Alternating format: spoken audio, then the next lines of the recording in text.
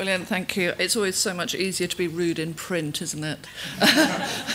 And also, I know so much more about civic tech now than I did 24 hours ago. So, the digital divide. 4.2 billion people in the world do not use the internet. And that is more than people who do. So, if you're interested in that, then of course you need to understand that more than half of the people in the world cannot use the internet at all. This is really great, so hopefully this is on your OGA, the research from the World Bank. And the breakdown of the top 20 countries where those 4.2 billion people live is really fascinating as well. More than 1 billion of them live in India, for starters. But if you go all the way around to about number 18, you'll find that country, the United States of America. So in the US, 51 million people don't know how to use the internet, and that's just a little bit more than Tanzania and just a little bit less than Vietnam. So if you think this is just an issue that happens out there in those other places in the world, then actually this is actually quite close to home. So Tinder Foundation, we're a staff-led mutual and charity. We're based in the UK, and almost all of our work is in the UK. We're just beginning to do some work in the Philippines and in Australia. And since 2010, we've helped more than 1.8 million people in the UK to develop basic digital skills. Our belief is a world where everyone benefits from digital, and it's not about digital skills per se, it's about the change in people's lives once they have that platform. So to see digital as a platform for them to tackle those other social issues that they have within their lives. I thought you might want to know who funds us. So in 2011, we spun out of a public body. It gives us quite a unique position between the public sector and the charity and non-NGO sector. We had one contract with the Department for Business Innovation and Skills, and I'm pretty proud that 4.5 years later, we've got contracts with all of these people here. We've just got a really good contract with Google to help small businesses. And that money helps us to develop our model, but also to work in partnership with a network of hyper-local partners that I'll talk about in a moment. Once a year, we publish an infographic about the digital divide in the UK. It's really important to understand that digital exclusion exacerbates the other exclusions that people experience. So digital exclusion and social exclusion go absolutely hand in hand in countries like the UK and the US and Australia and others like that. Up in the left-hand corner, you'll see that the people who don't use the internet are the people who have no qualifications, they're older, they're disabled, and they are on low incomes. Because they're excluded from digital, they're excluded from connectivity with other people, they're excluded from jobs, from savings. In the UK, we've got a massive push to put public services online, and of course the people who are socially excluded and digitally excluded are the people who use public services the most. And they're also excluded from the £100 million a year that the NHS is investing in England in improving self-efficacy around health in the UK. The reasons why people are not online in the UK is very similar to everywhere else. The numbers would be different, but it's motivation. They don't understand the relevance. It's not for people like me. They don't have the skills and the confidence, and they don't have access. In the UK, though, we're relatively lucky that we've got relatively good broadband access. And so less than 1% of people say they don't ever use the internet because they don't have broadband. And so I think it's really important to understand that, as was said yesterday, it's not build it and they will come. You know, if you've got great pipes with super fast broadband running down your street, it doesn't mean if you have low education, low income, low aspiration that you're going to then use that broadband. But access isn't enough. So often people say to me, oh, you know, let's just get super fast broadband everywhere, and hey, click, job done, silver bullet. It's not true. And digital literacy isn't enough either, because as we know from our lives, once you have the skill, it doesn't mean you then go on to use it. So, digital literacy, the skills, what can you do? Uses, what do you do? And outcomes, what did you get out of this? And this is what drives all of the work that we do. So, put that into context. You know how to do email, you know how to fill in online forms, you know how to upload something into an email. What do you do with that? You apply for a job. You're long-term unemployed, you use those skills to apply for a job, and the outcome is you get a job, you then have more money, you then feel more connected to your society. And everything that we do at Tinder Foundation, we measure through outcomes, so digital outcomes, of course, but also economic outcomes and health and social outcomes. And so every single program, whether a funder asks for it or not, we build these outcomes in and we measure absolutely everything. Because we have data, we collect a lot of data around the digital outcomes, and then we do a lot of survey work, we do deep dive action research. And to be honest with you, I was driven by two things when I put research in absolutely at the core of the work that we do. One was because I knew that funders would want evidence. It was as cynical as that. You know, like, it's all very well me going around telling people how amazing we are and, you know, how transformational all the stories are, all the people that I meet, but actually evidence really does help tick those boxes. But then also I wanted to know if we were wasting our time. Now, I wanted to know that when we go out there and we do work and we work with partners and we do delivery, that actually it does make a difference, and that's massively important. It's important about changing people's lives, but it's also important about trying to translate that impact into monetary outcomes. And so this is one thing that we did for the government. So the first 1 million people we helped in a digital inclusion project, not an employment project, a digital inclusion project, then we found that 84,000 of them went from long-term unemployment into employment. The cost saving for the government after the first year of those people being in work is £678 million. So numbers like this helps us to get a bit more money some of the time from some of the people that we show this to. Our model is local and digital, and I think this is a massive message for you guys. It's a blend of face-to-face support and online tools. So the face-to-face happens with 5,000 partners, hyperlocal partners all over the UK, public libraries, community centres, public housing, cafes, schools, village halls.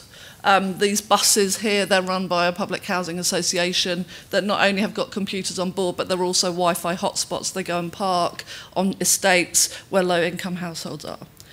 We're not a franchise network. We don't run them. We don't fund them. It's like a big club with a shared vision. So although some of these people some of the time do get grant money from us, actually that's all about together delivering programs. And our main digital tool, although we have many, is Learn My Way. So this is an online learning platform. So what we do is we take people who know nothing about the internet and we help them to learn how to use the internet by using the internet. I know it sounds a little bit, you know, oxymoronic, but that's the best way to do it because we get that data. But also they're practicing what they know, what they're going to be using whilst they're learning. Learn My Way is just going through a refresh, but and it's all mobile optimized and it's all free, and people all over the world just find it and use it, which is great. And we also have an English language program called English My Way for teaching settled migrants in the UK who don't know how to speak English to learn English in a similar model. But of course it works because of that blend of the face-to-face partners who can use these tools in any way they like for the people that they're helping, be they disabled, be they older, be they unemployed, be they people who don't speak English as a first language. Right, I've got a film, so this is the difficult bit where I show I can't actually use technology myself. Okay, let's...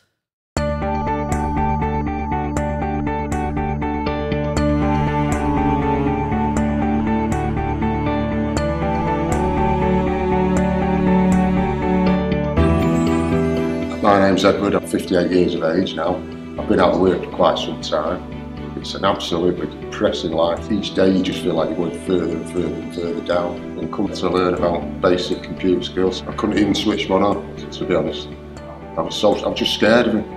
As soon as I came on with this course, I don't know, straight away I felt comfortable. If you want to learn about computers, definitely go with Learn My Way. I feel like I'm going to get a job through it. That's the way I look now. You know, that's going to get me a job. That's going to get me back into work. My husband's got prostate cancer and leukemia. He started having a lot of back pain. I thought it was spine, but apparently it's to do with your prostate. Anyway, it stopped me worrying because I know it's not something else that he's getting. Every house needs a computer just for health channels. English કરું એટલે પછી મારા બચ્ચાનું કોલેજમાં જઈને બોલવું હોય તો બોલી શકું. મેં જ્યારથી કુકિંગ લર્નિંગ આવી ત્યારથી મને ઘણો ફાયદો થયો. મેં શોપમાં જાઉં, કોલેજ પર જાઉં તો મને બધું સારું જ લાગે છે. મારાથી થઈ શકે છે. બધા મેમ્બર બેન લોકો બહુ સારા છે. એ લોકો સાથે વાતચીત કરવું સારું લાગે. એ લોકો સાથે ઇંગ્લિશમાં થોડું બોલવું સારું લાગે. બોલી શકાય. કોન્ફિડન્સ આવ્યો કે બહાર કેવી રીતે બોલવાનું, કેવી રીતે બધા લોકો સાથે જોઈન્ટ કરવાનું. Thank you very much. I think the start of my homelessness began after the tragic loss of my brother. And I think that's when I started using drugs. I really was lost in a new environment that became more chaotic.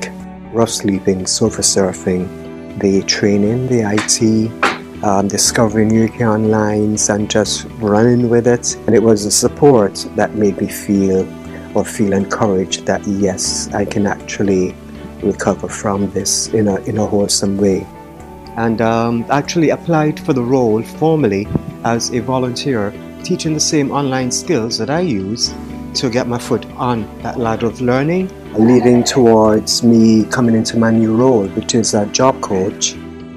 Marrying all those elements creates a better person, a well person.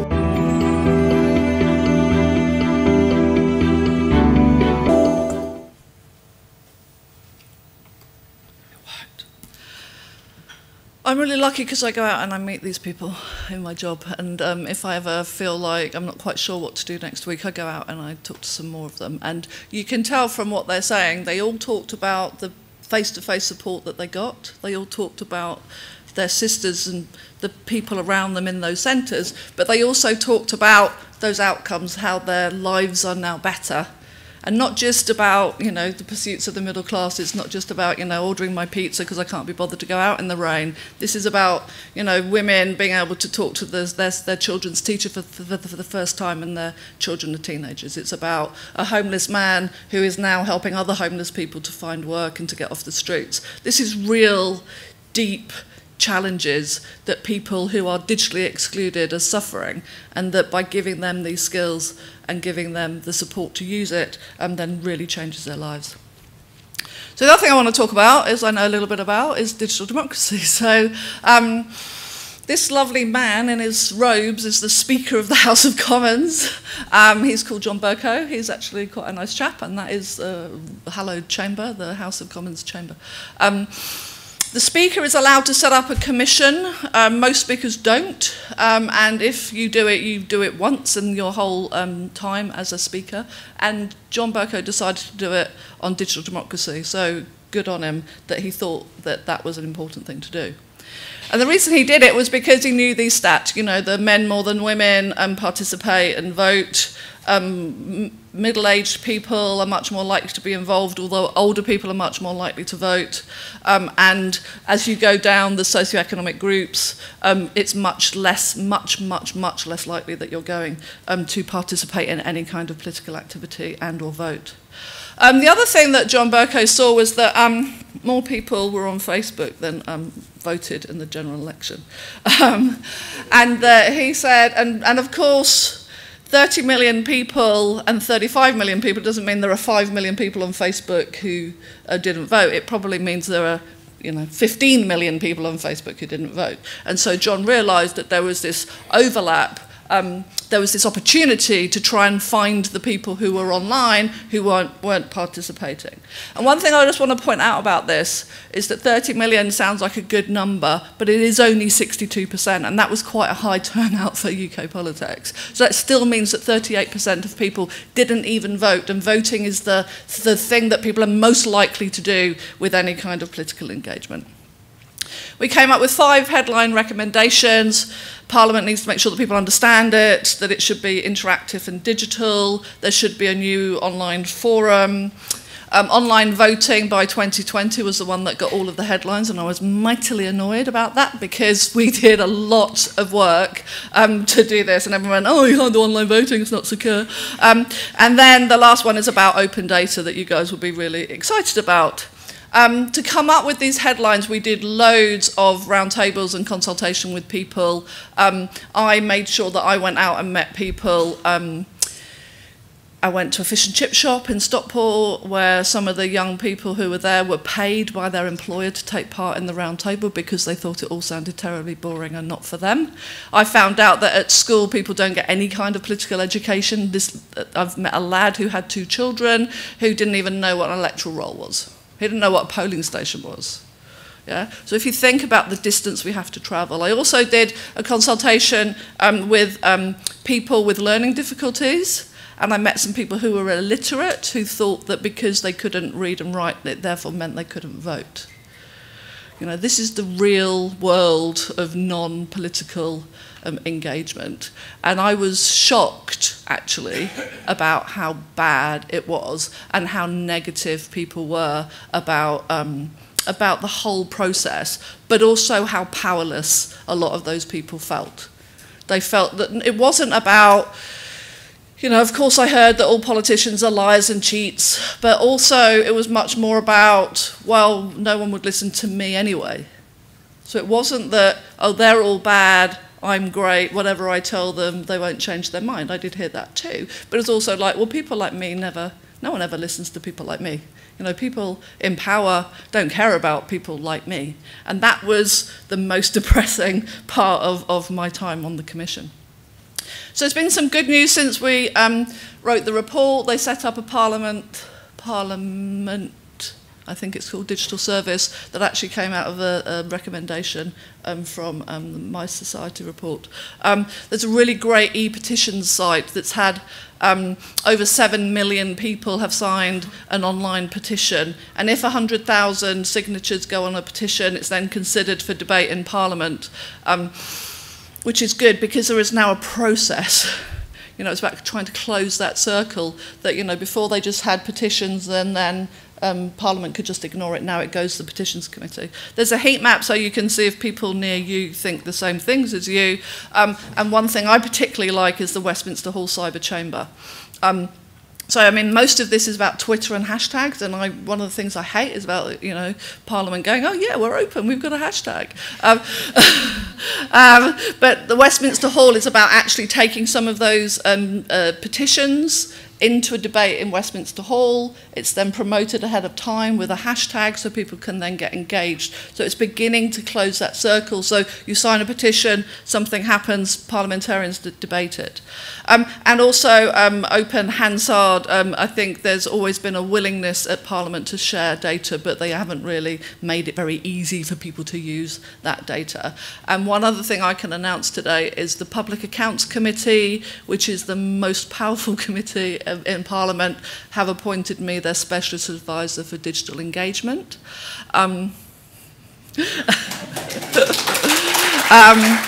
So, and after yesterday, I was thinking maybe some of you might like to help me. And also because of all you academics love all your data and everything, I was thinking maybe we should build some metrics in right from the start. So like I was saying before, let's bloody make sure that we make some difference. If Meg Hillier, who's the chair of the Public Accounts Committee, wants to make the Public Accounts Committee more accountable, more transparent, but also to engage some of those people, the illiterate people, the lad in the fish and chip shop, actually think that the work that the Public Accounts Committee is relevant to them, then we need to make sure that we get our metrics right and that we know that it's working. Otherwise, we'll be wasting our time. So, who makes decisions that affect you? Who has the power, and are they willing to share it? And I was surprised yesterday that I only heard the word power once. Is Kirsten here? Anyway, she gave a really great presentation. Because for me, this is the key. Politicians are not, I mean, in my experience in the UK, are not bad people. But they have worked hard to get to that position of power, and they don't really want to share it. Too often, in my experience, the civic tech world say, I have a tool that can fix that. Oh, by the way, what was the problem? You know? And I think a lot of you yesterday weren't talking in that way, which is great. But actually, too often, it's like, let's run away and build some, oh, we've got some tech that could help with that, without actually really bottoming out what the problem is. And unless you've been to the, you know, your equivalent of the fish and chip shop and you've talked to those people who know absolutely nothing about a single thing that you're talking about, then you can work out what the real problem is and what the tool is that needs to be fixed.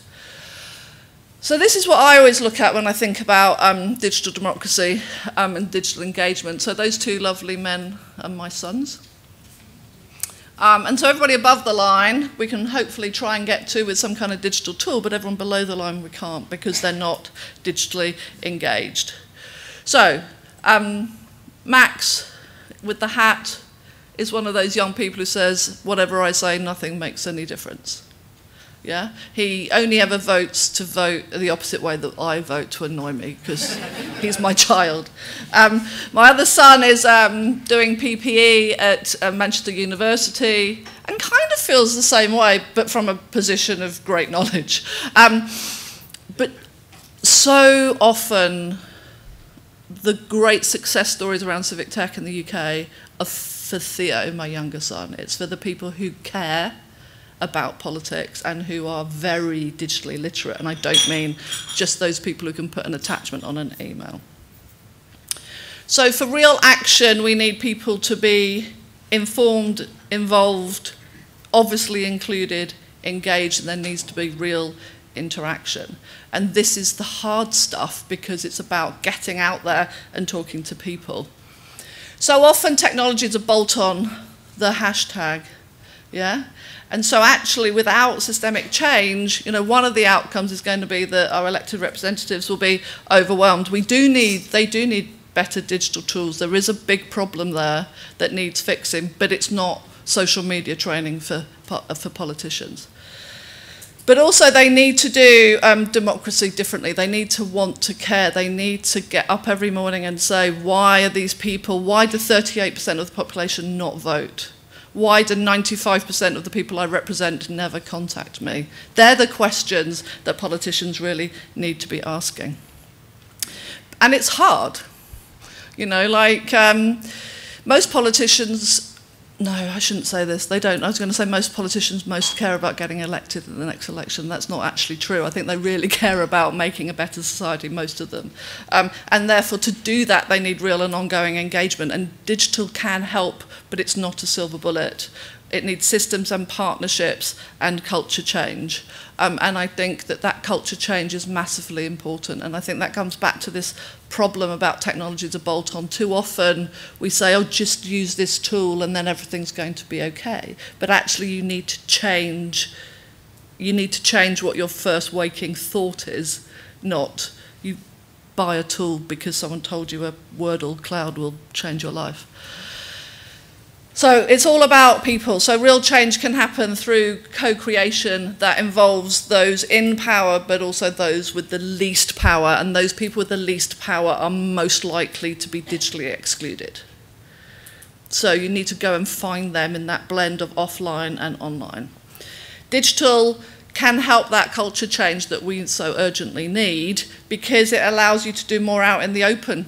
It makes collaboration much easier.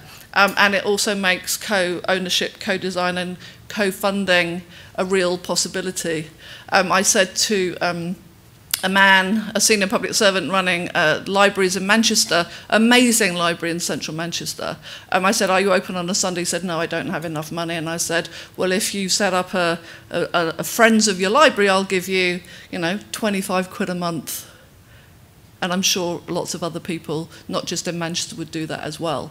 We need to be much more willing and open about that co-funding debate, and actually a digital technology can help us to do that. So our experience is it's not digital alone, and it has to be face-to-face. In the UK, there's 12.6 million people who don't know how to use technology properly. As we saw, there's 4.2 billion people around the world, so it has to be that blend of face-to-face, but seeing that digital underpins it. So I don't think it's good enough to have an offline solution for those who are offline and an online solution for those who are online. I think actually we need to be seeing digital inclusion, digital literacy as a gateway to them being more included. So if you have a great digital tool, why not help those people who don't know how to use the internet at all to learn how to use the internet, and then how to use your tool to then make the change that you want it to happen. And don't forget the 4.2 billion, because otherwise you will be leaving them behind. Thank you very much.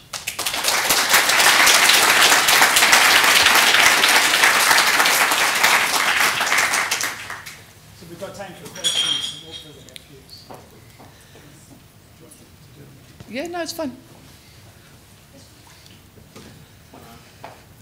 Thank you for the presentation. I would like to ask you about this procedure of debating in Parliament. If there are more than 100,000 votes by citizens, does there are any cases when it was achieved this amount of votes, and what minute debate in your Parliament? Is it a draft law or something other? Okay. Thank you. So basically, if they get 100,000 signatures on the e-petition, then it goes to the Petitions Committee for a decision about whether or not it should go to a debate. Yeah, but that's not as silly as it sounds, because some of it is about, a few of them have been about sacking ministers, for example, and that isn't, really the thing that they do in Parliament. So the 9 petitions have gone to a debate, and they either go into Westminster Hall, which is a side chamber, or they go into the main chamber. And a debate means they talk about it. Okay? So they actually, in the main chamber, somebody presents an argument, other people will argue with it. So it's not a legislation, it's a debate, it's part of the process, that may well lead to some legislative change later, but it's literally a debate where they talk about it. And none of them have actually led to any changes in law or anything yet, anyway. Hi. So actually, my favourite petition was the Stop Donald Trump Coming to the UK petition. Yeah, which had the same number of votes as Close All Borders to Migrants.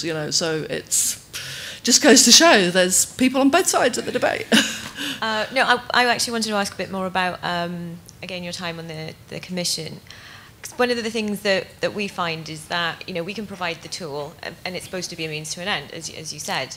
But one of the barriers is when politicians themselves fail to be responsive. So we can build the tool, we can get people to come to the tool, but we can't make MPs respond, we can't make, we just can't do that. We have a list, we send out a list every year of who's responsive and who's not, but how do we kind of get that pushback the other end?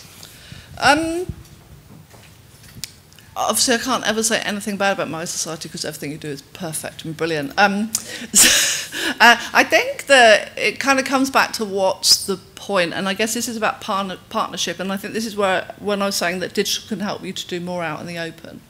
But actually, I think that the problem is we need to have a dialogue with those politicians about what your tools are doing that helps them to do their job and to achieve the things that they want to achieve. And I think without that dialogue, those politicians might think that you're more of an annoyance than you are a help, yeah? And I think that that's a really difficult divide that you have to cross. I think that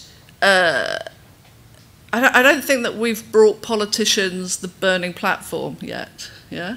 And, you know, maybe we need to take more of them out to the fish and chip shops and the, go talk to the illiterate people that came to the round table at Chesterfield Library, you know, that actually getting out of the Westminster bubble, I think, is the most important thing. I think, though, that I would also say that you can have a reply, but it's pretty rubbish. You know, my MP, I am appalled by the poor quality of the reply. It always sounds nice, you know, 3 paragraphs, he gives me the fors and against, but he doesn't tell me what he thinks, how he's going to vote.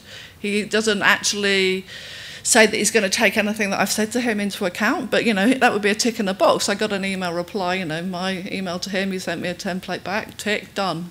But actually that wasn't a real dialogue.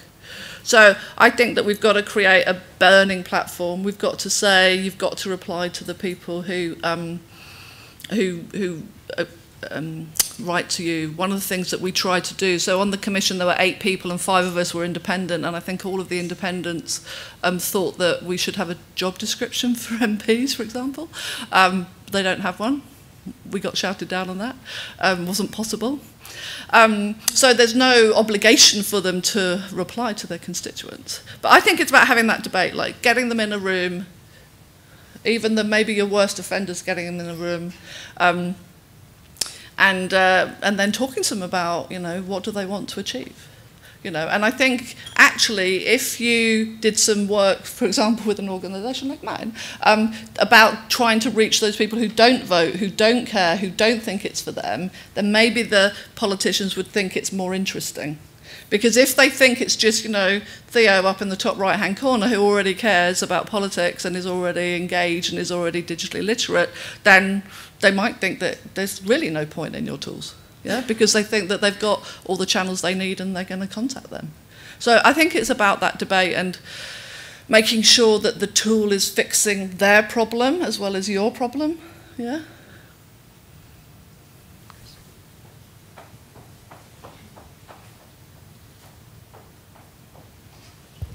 Thanks. My name's Alice. I'm from a company that does technology for elections around the world. And I got 2 questions. One was from the kind of, you know, our experience, we often look to places like Estonia as examples of where there's kind of strong digital democracy. I just wondered what, in your work with the Commission, if there are particular examples you'd point to that you think, you know, are doing it really well and what can we learn from them? And as the second part of that is, how optimistic are you about the kind of, and I know there's been quite a lot of progress on quite a few of the recommendations, the 5 recommendations. If you were going to say there's one that, you know, I'm definitely, you know, sure it's going to succeed, one I'm not so sure about, what would kind of your predictions be for whether they'll be realised or not? I mean, I'm sure you guys probably know more than me, but I mean, Estonia, the Iceland example, I hate to say it though, and I am a massively optimistic person, my glass is always half full.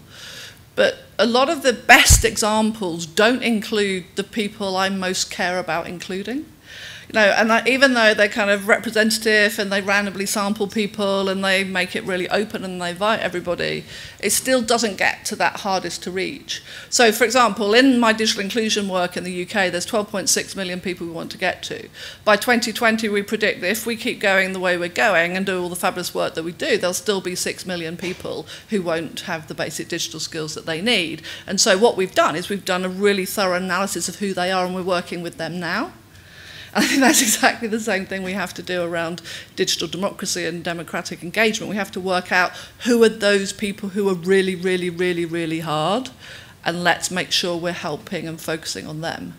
Because the people in the middle, they need the tools, but they're going to find it themselves. And I guess this is partly my comment about the, you know, pastimes of the middle classes, is that, you know, in my neighbourhood, the council cutting down the trees, the very well-educated, digitally enabled middle classes have mounted an amazing campaign and crowdsourced money to take the council to court, and, you know, lots and lots of online petitioning, etc., etc. Because when they've got a problem, they know how to use those tools and they know how to get organised. They're not the people we most care about.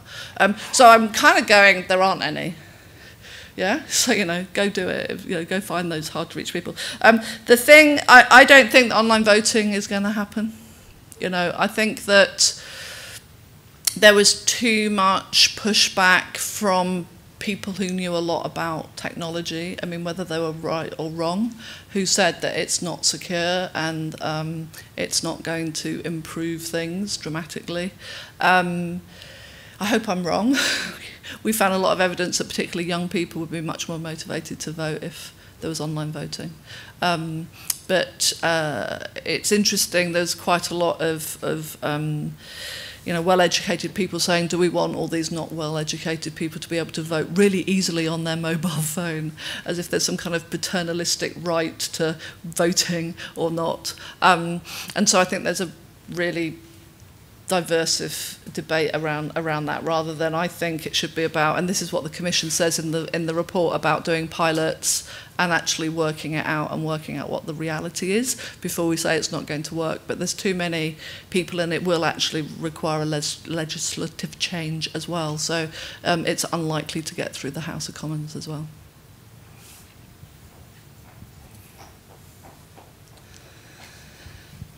This is William Perrin from Talk About Local. This is a very loaded question because I'm on Helen's board at the Tinder Foundation. mySociety North America gave a good presentation yesterday where they said that 5 government-sponsored civic tech tools, of 5 of them, only 1 of them had any attempt to engage people who were not online or already in the target audience. Now, you and I have discussed this, Helen, but given this audience here of people from all over the world running civic tech projects, is this the sort of thing Tinder Foundation would be prepared to partner with if someone was putting together a proposal to do a civic tech project in a given country and wanted to have as a component of that outreach to people who are not online, or indeed to people who are not actually in the automatic pale male stale thing, whatever it was, target audience that tends, middle-class target audience that tends to do this kind of thing in the first place? Yes.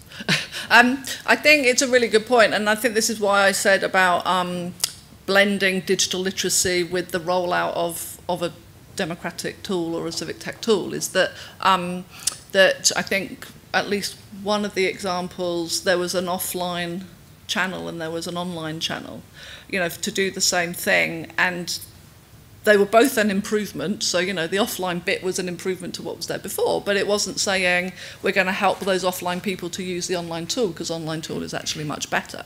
And the example I gave around people getting jobs was because we're not an employment project. Yeah, we're a project which is about empowering people to use the internet to change their lives in whatever way they want to do it. And therefore, it almost doesn't matter what the channel is, and actually civic engagement would be a perfect one to do. I think that there is a double divide, though, because of what I said about so many people I met when I was on the Commission who don't think that politics or civic engagement is anything to do with them.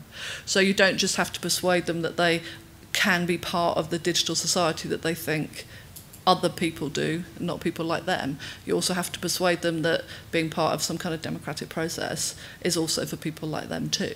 And so, I mean, and that's the real reason why Tinder Foundation isn't doing anything that combines the civic tech and the digital inclusion right now. One, we haven't got partners who have approached us, but the second one is it's really hard.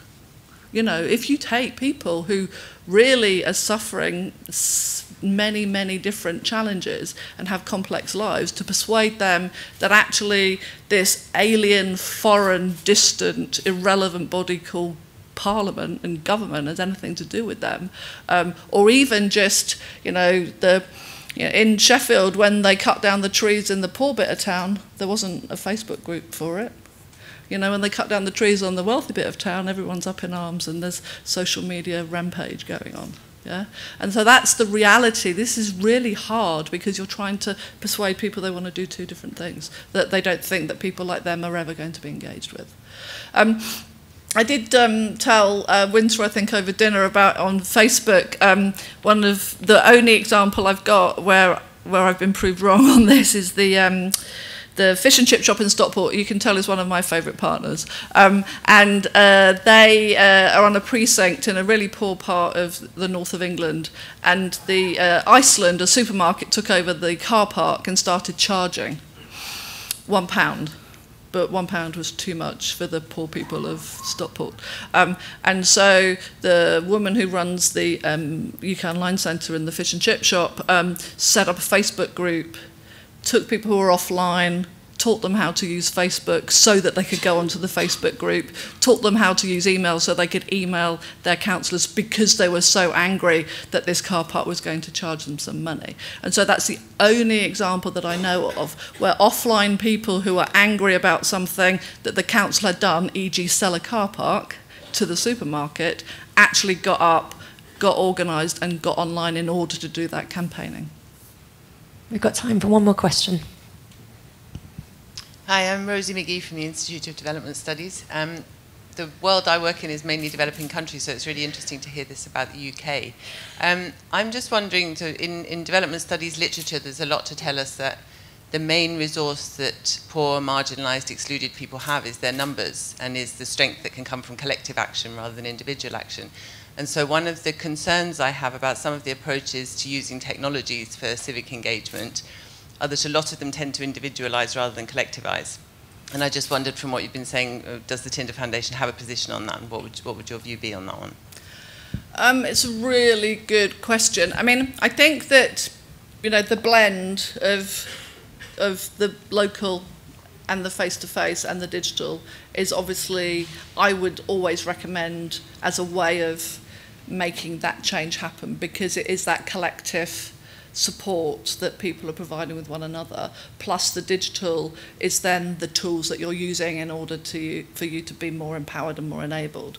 I think that, I mean, I would argue that things like Facebook groups are not that individualistic, because you're collaborating with other people, you're seeing what other people are saying about an issue that you care about, and then you can then re-comment to them. So it depends.